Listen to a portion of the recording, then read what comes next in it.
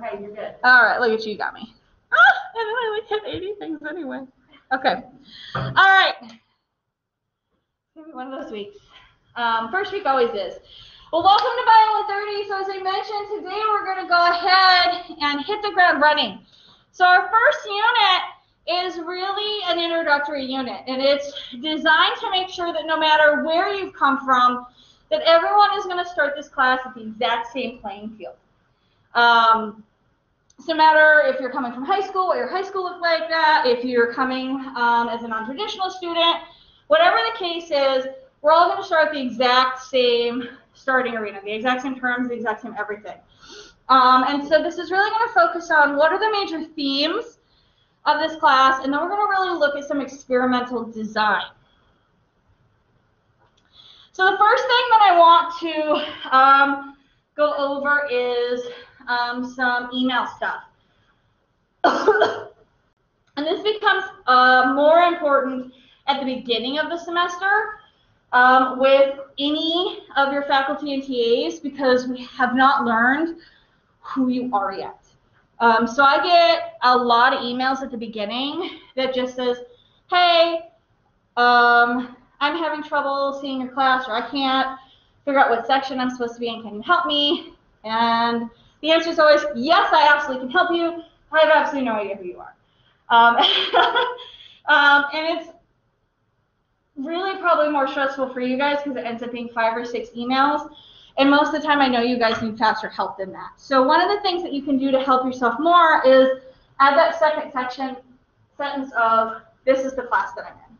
I'm usually pretty quick at learning your names and faces, harder now, because I have to learn your eyes and your hair. But I get pretty good at it, particularly since I'm your only lab instructor in the spring, so I get to learn your faces much faster than I do in the fall.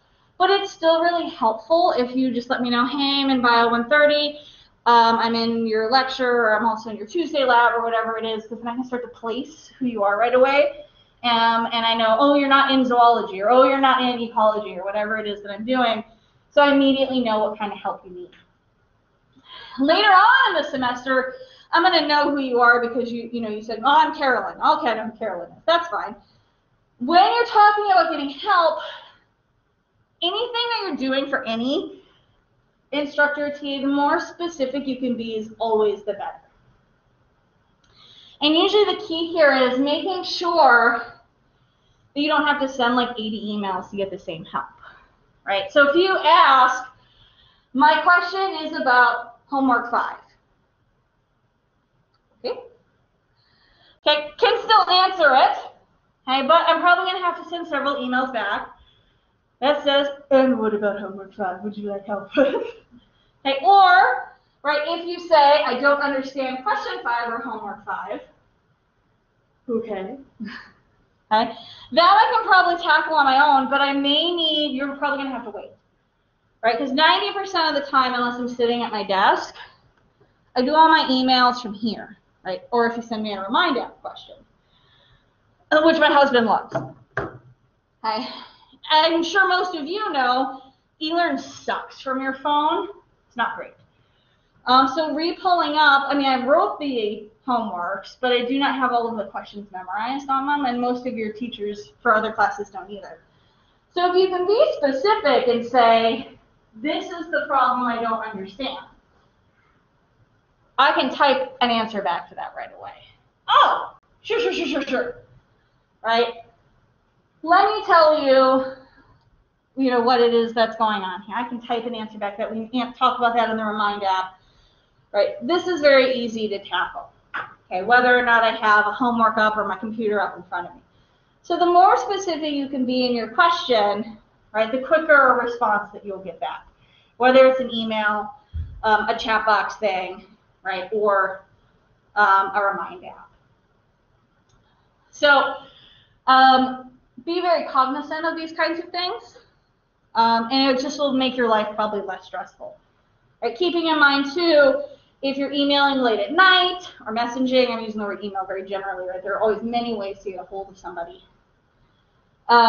You already might be waiting until the next day, and then if you waited all the way till the next day, and the email you get back is, I'm not quite sure I understand what you're asking. Can you clarify? That can be very frustrating for you. So make sure you kind of save yourself a little bit. The same goes if you're emailing or messaging on the Remind app, any of your TAs. Of course, I've used Jasmine here because she happens to be our TA, but you'll encounter many others. You always want to be very specific for her as well. We only have one section now. This won't be the cases for, say, your comm classes or anything else that you encounter. Being the most specific is always helpful. Do be aware that the TAs also can't see some stuff. So like for your lab, sometimes they can help you, sometimes they can't, but they can't see stuff. So for them, like Jasmine took the class, but it's been a little while. So they're kind of going completely on memory for that stuff. So be patient and honest with the materials. And so you may need to say, can you help me with lab stuff? And if they say yes, then bring stuff to them, right? Because they can't just, she has all of our lecture e-learn pages, she has nothing else, because she's not the lab TA. And same thing with, if she has stuff hooked up to the phone, right, don't like text her at 2 in the morning. Okay. Oh, one other thing I want to remind you guys. It's really funny, so I like telling this story anyway. You can text my office phone. I don't know why it lets you do that, but you can. And it's super weird. And it ends up texting me like a weird therapist. So it'll say things like, Jasmine Lafferty has left you a voicemail. And then it'll like weirdly Alexa respond to me with your text and like 5 voicemail messages. I don't care if you do this, just be aware that I'm going to get it. It's not going to forward it to my email. It's not going to give me it as a text. It's going to read it like that. So just be aware that if you text my phone, that's where it's going, and it's going to sit in my office overnight, so it's not coming any faster. I don't know why it does it either. It's a whole weird thing. But it is a landline. It's super cool, and it's super weird. So just be aware that that's also a thing. Any questions about any of this stuff? Okay, keep this in mind as well when you're sending your badge requests. I get that every once in a while where students just say, I want to open like a homework or the last homework. Always just make sure you tell me what you want. You can pretty much always have it unless it's something like that's passed, but you just need to tell me what you're having. Okay, so all of my PowerPoints that I do with you guys, we're always going to start with a roadmap. So this is what we're going to do for this unit, right? As I mentioned, the first thing we're going to go through is what exactly is this course going to be about. So we're going to do some minor background, make sure everybody's on the same sort of playing field, and then we're going to spend quite a bit of time looking at parts of an experiment, right? So what does it mean to build an experiment? What are some important terms that we need, okay? And a lot of this is going to overlap with what you're going to do in lab either this week or next week, depending on whether you're Group A or Group B. Whew. So let's get started. So what I want to do first is think about what is biology exactly, right? Which we know is the study of living organisms, right? Which is a bit reductive. So what I want to talk about first is, well, what does it mean to be alive? So, wow, that really delayed, didn't it? Let's start by thinking about what is a feature of a living organism. So we're going to start by practicing with one of our in-class engagement activities. So what I want you to do is get some sort of electronic tool out, and I don't care what you use. It can be your phone or it can be a computer. And what you're going to do is go to this website, menti.com.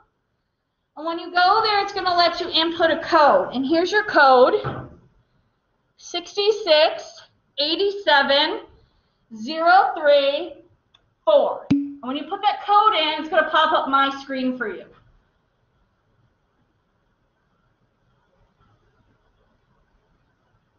And once you do that, right, so I can see how many of you are playing along with me.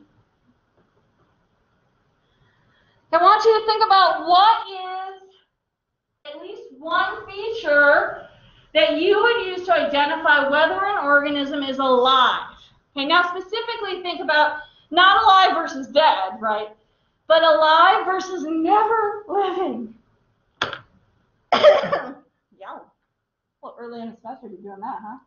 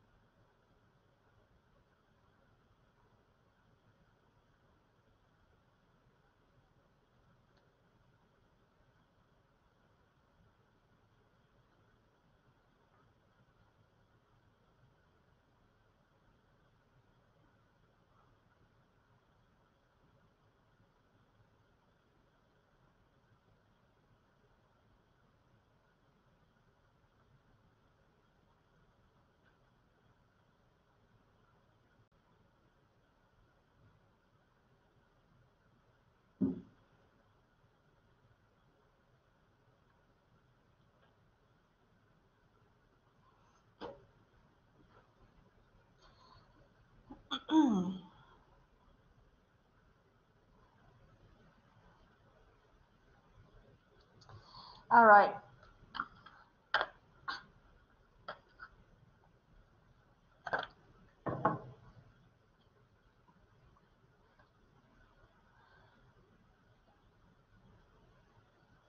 A lot of really good ones on here. So let's take a look at what you guys came up with, and then I have the final list on the next page. So don't panic about trying to fill these in as I walk through them.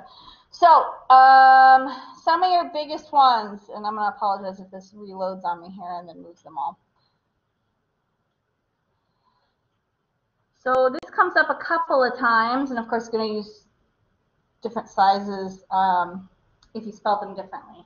But reproduction, right, is a big one, right? So passing on immortality in a way, right?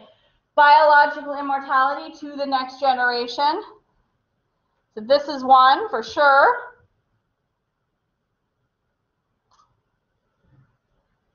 I know I saw this one on here more than once, but at the very least. This is a big one, right? Being made of cells.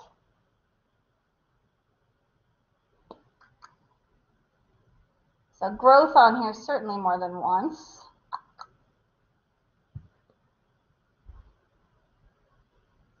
Okay, to grow and expand those cells.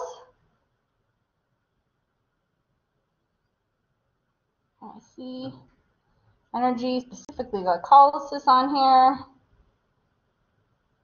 A bunch, right? So the intake of energy is a good one.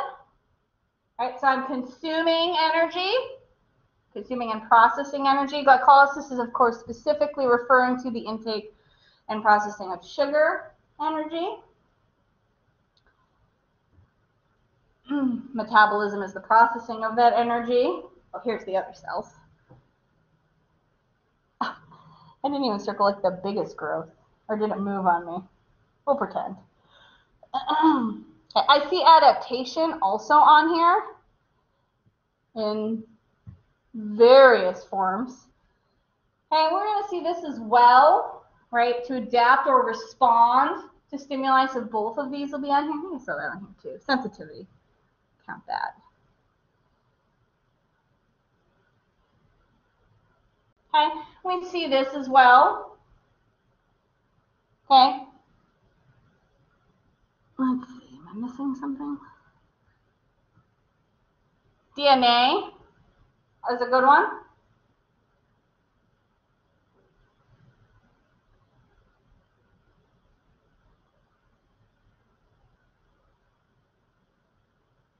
Two semesters in a row, I didn't see the big one. So I usually see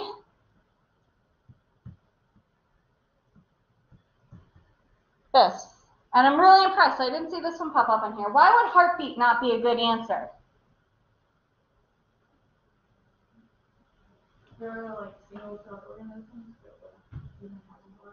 Good, right? So there's lots of organisms. Oh, that wasn't English, was it? Lots of organisms, such as single-celled organisms, right? Or plants that are definitely alive, but that don't have hearts. Right, great job. All right, so you guys really hit a vast majority here, right, of the features that we need to be a living organism. So let's look at our cohesive list here. Put these in a list. Yes, thank you. And talk about them. So you can see here that you got every single one, I think. So really, great job. So here we see number one, that cells one that you guys nailed. All right, so we need to have one or more cells. Okay.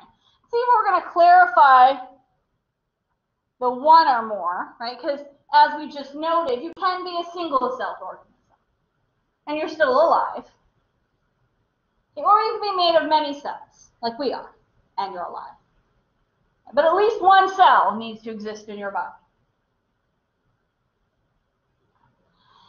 Now you guys nailed these two as well. And we need to intake energy in some form. Right? And there's going to be a wide variety of this. I can intake sunlight. Okay, I can intake chemical energy. And that can be sulfur, for example. I can be extremophile. I can intake nitrate. Okay, or it can be like us, I can intake a cheeseburger. That's a good version. Okay. But I'm going to input that energy, and then I'm going to break that energy down. I'm going to metabolize and use that energy. Incorporate it into my body. Okay. Then I'm going to grow. Okay, so I'm a non-stagnant organism. Okay, so a single cell is going to grow from being a jittle cell to a big cell. Okay, but multicellular organisms also grow. We have little fungi and big fungi, little humans and big humans. So we're taking that energy, okay, and taking at least part of it, okay, and investing it into self-growth. Okay, investing into our own cells, our own body.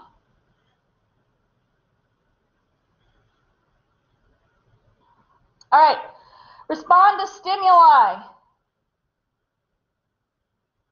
Okay, this can mean a lot of different things, but basically we're responding to the environment around us. Okay, so we certainly respond to the environment around us, right? I touch something, I can feel that, I can feel pain, I'll move away from that, I feel cold and heat. Okay, plants also do this, right? We can see plants bend away from a shaded area to better get light. It may not be in the second, but certainly it happens, right? Weirdly shaped plants. Okay, we see bacteria move away from predators in the water. Okay, adapt. Okay. You can think of antibiotic resistance in bacteria, camouflage in organisms. And then reproduce. You guys got this too. See, I think you got all 7. All right, so passing on your biological material to the next generation. And the DNA is wrapped up in this one, and we'll talk about this as well. And a lot of it has to do with what does it mean to be a cell.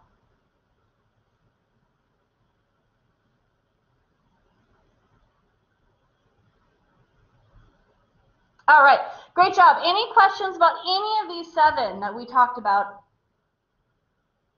Okay, so you need all 7 of these things to be considered a living organism. And this works for a little bitty bacteria all the way up to a great white whale.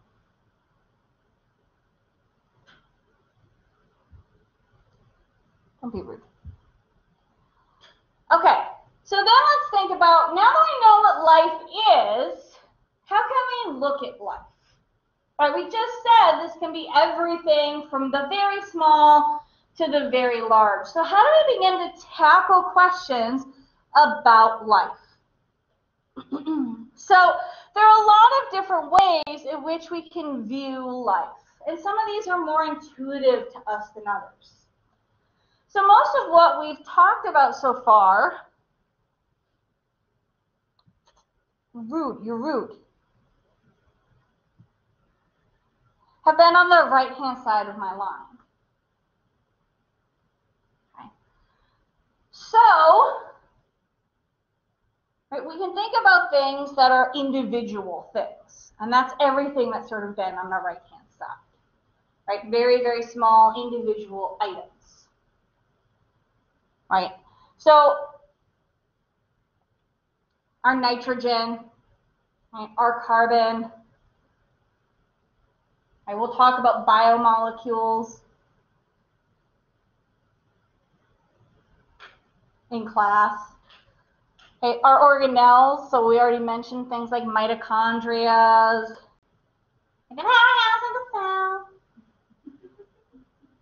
Okay, all of those things will fall in there. Okay, and of course then we mentioned cells themselves. Okay, have to have at least one cell. So a bacteria then could be here. Okay, you can have many cells put together.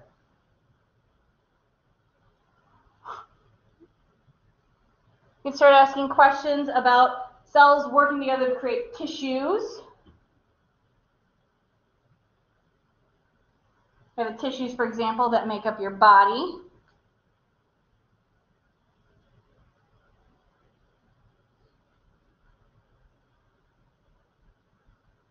Fat, for example, muscle.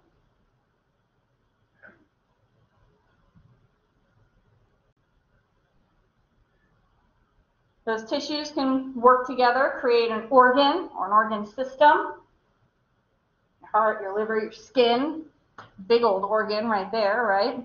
You can think about how is that working?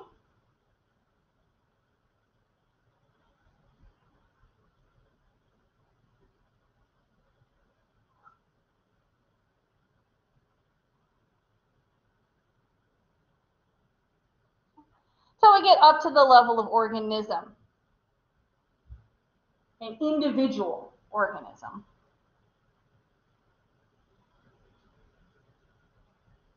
Right? Single person, single squirrel, whatever. My mammal bias is showing, seems to be the only thing I can list today. A single tree. Throw Dr. Watson a bone today.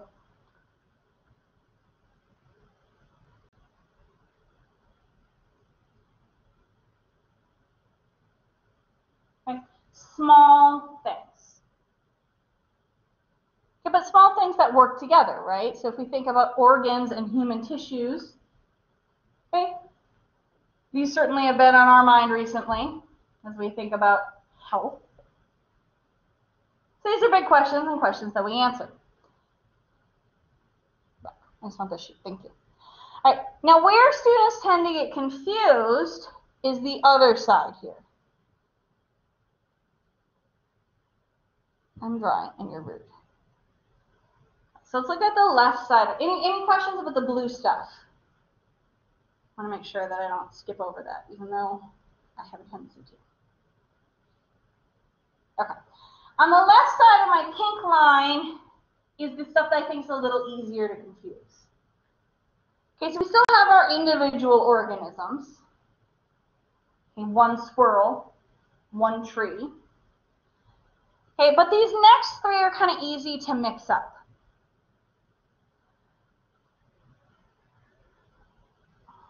So a population is a group of a single type of organisms. All right, so a population of red squirrel. Okay. So we can look at the population of squirrels on campus.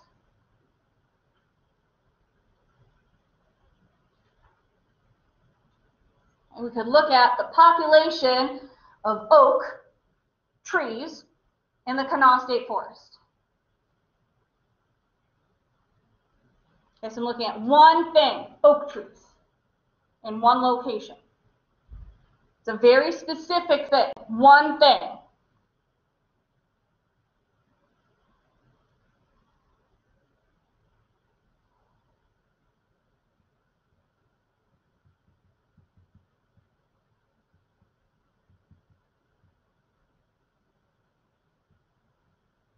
One group. We want to be careful that we don't mix that up with organism.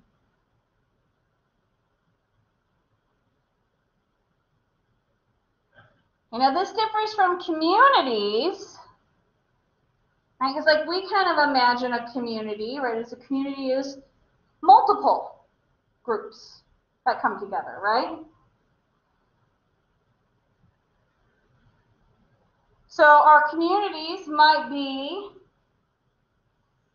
the squirrels that live on campus, the students that live on campus, and I don't care, you guys don't know yet, the oak trees that live on campus. Right? It's the whole bunch of living things that work together and live together.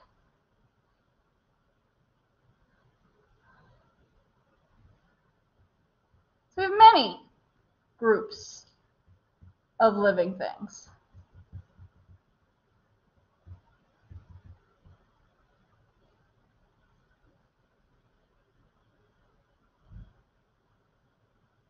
And this can be as many or as few things as you want it to be, depending on what your question is.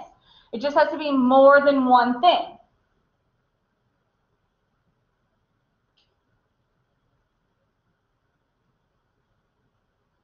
All right, so organism is just one organism, right?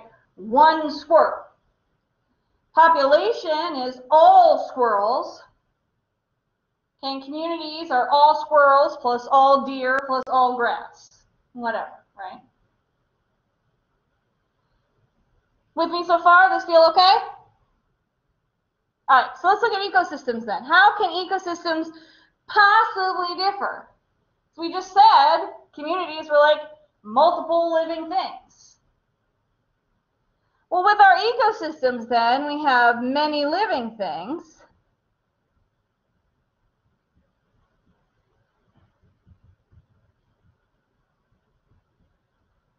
Some non-living things are also going to be included here.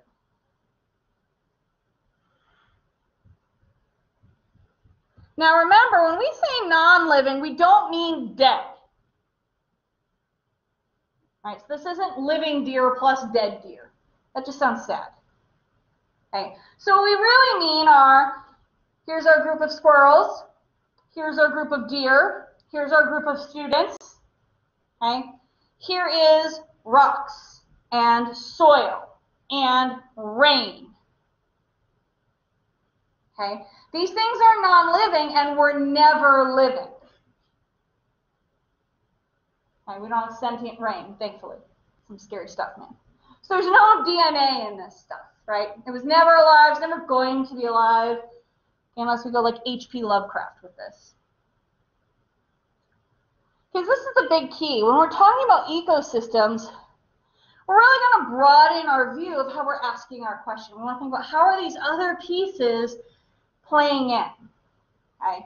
Certainly when we think about rain and all of this is food, it's nourishment, rocks and soil is shelter. Okay? These provide important ecosystem resources to everybody.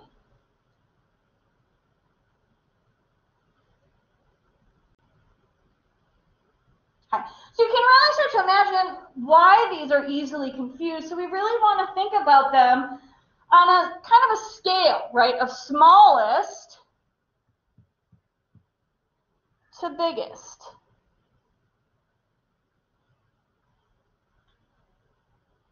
Until we get to the biggest of all, of course, the biosphere. Which is kind of what it sounds like. We can really start to think about these things on a global perspective. Okay, dusts from the desert of the Sahara can blow over into Puerto Rico, right, or Antarctica. Okay, and there's nutrients in that sand that deposit in these places or cause visualization issues if there's enough of it. It's crazy. Okay, but it matters. And what do we do about that? What is the effect going to be? Okay, these are big biosphere questions that we can ask.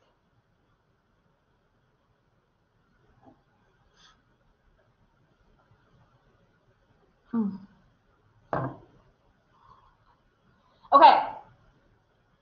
Any questions about any of these levels and the way they relate to each other?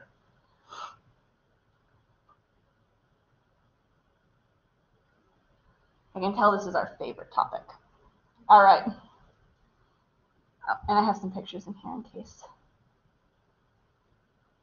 All right. So let's look at some major themes. So, and when I say major themes, what I'm really talking about here is what are the major themes or houses, as I'll call them, that we're going to cover throughout this class.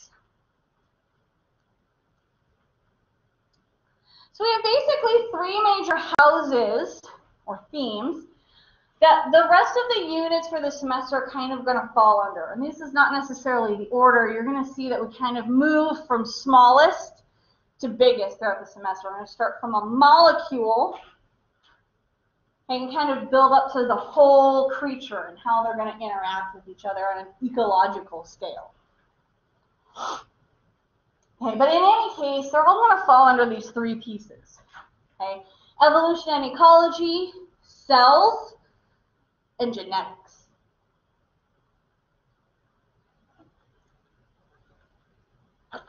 So let's look at the basics of these three things.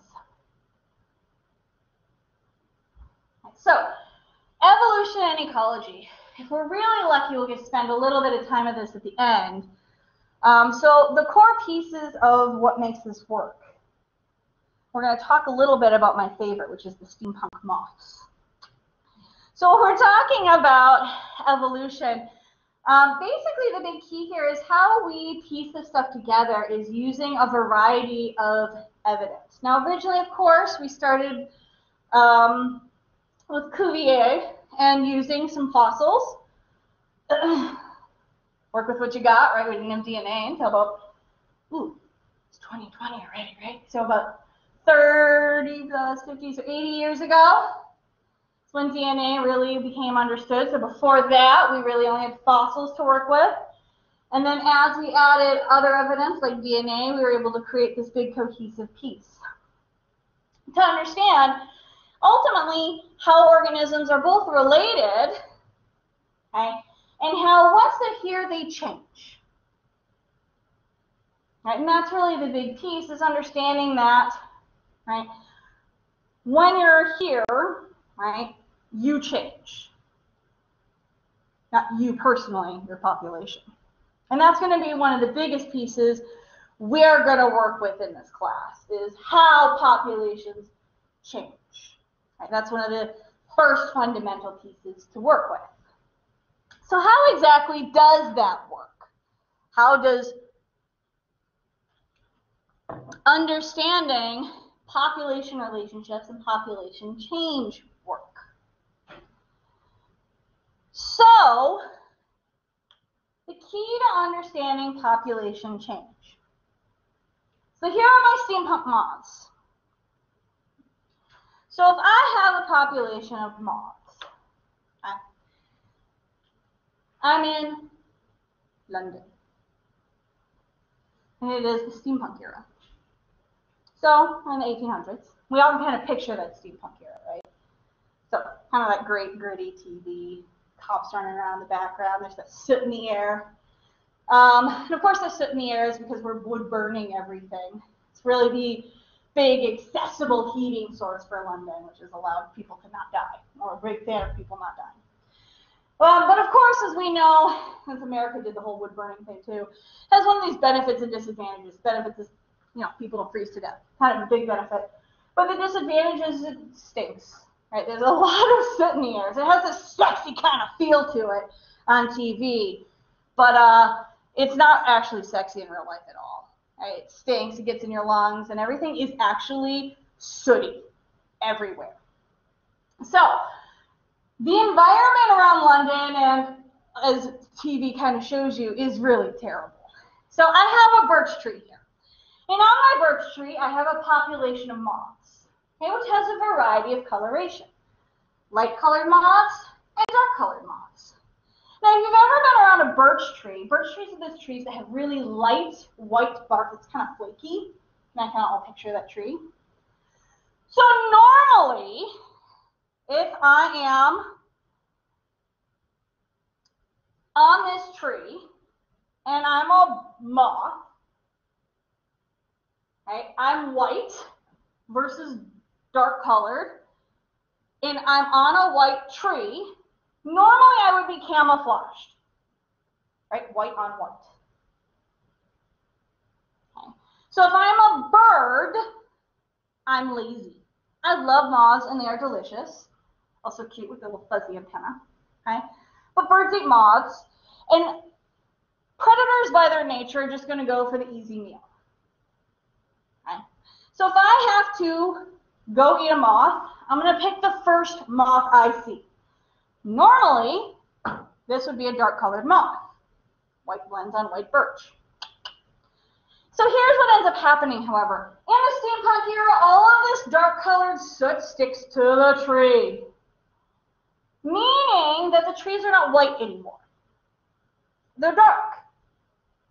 And so as we see in this image here, it's no longer a benefit to be a light-colored moth, right? Because if you're a white moth on a dark tree, kind of sucks to be you. So our fearsome, don't be rude, bird oppressors eat les moths. Okay? Now, evolution, right, or fundamentally what comes down to natural selection, is based on one very simple concept.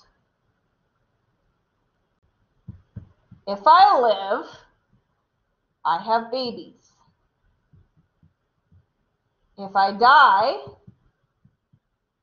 no babies.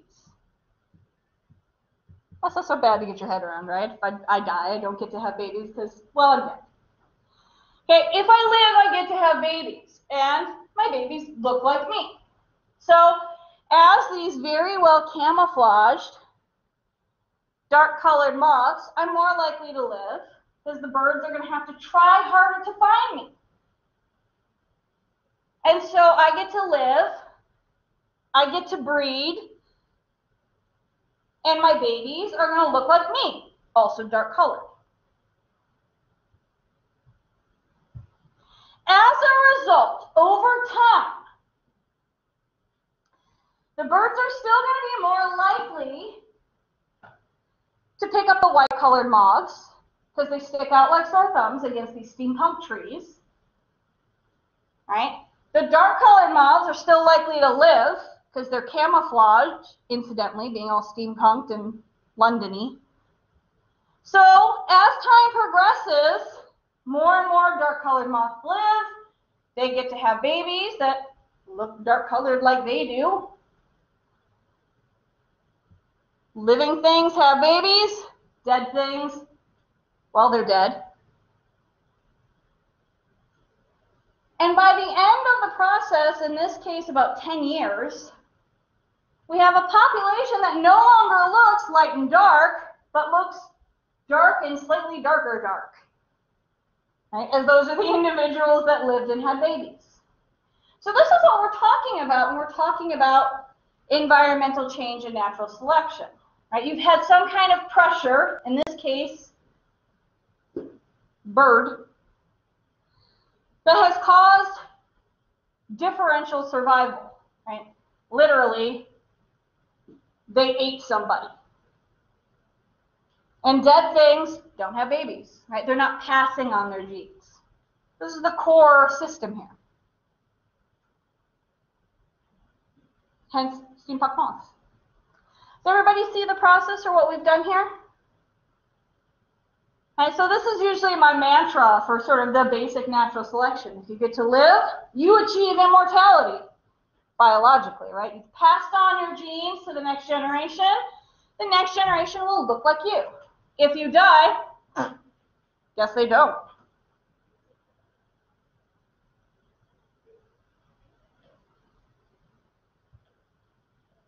Okay, let's go ahead and just start cell theory. This will be our last slide for today. All right, so cell theory, okay, what we have in red is stuff we already know. And you're going to see I'm going to draw a lot of attention to stuff like this semester, right? So I'm going to call this our stable platform. Right, so this is something you guys already told me when we did our Menti, right? Cells, or what having cells, right, was one of the features for being a living organism.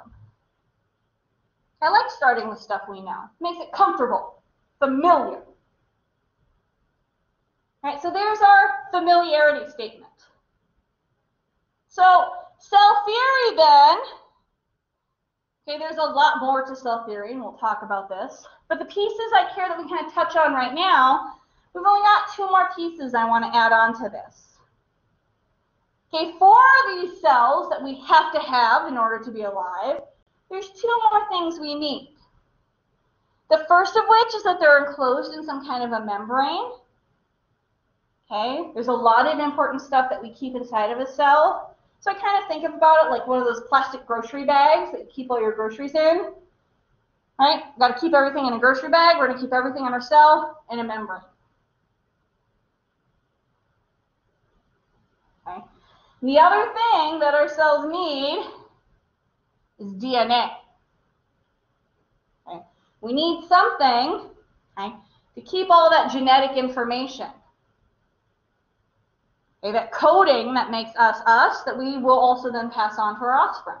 That immortality piece.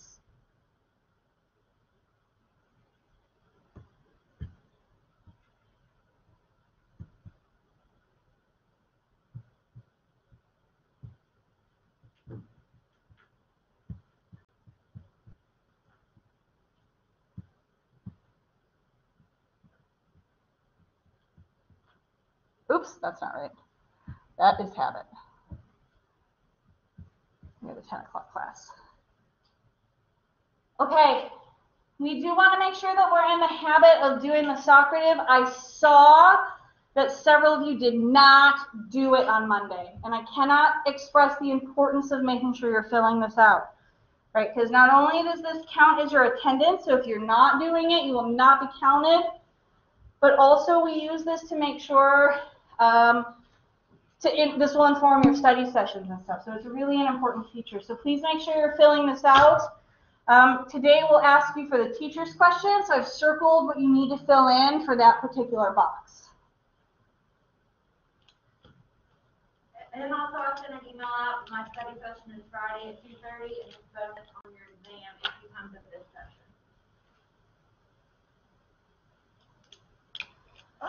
Okay, and once you're all done, the back 2 rows, you may head out the back door.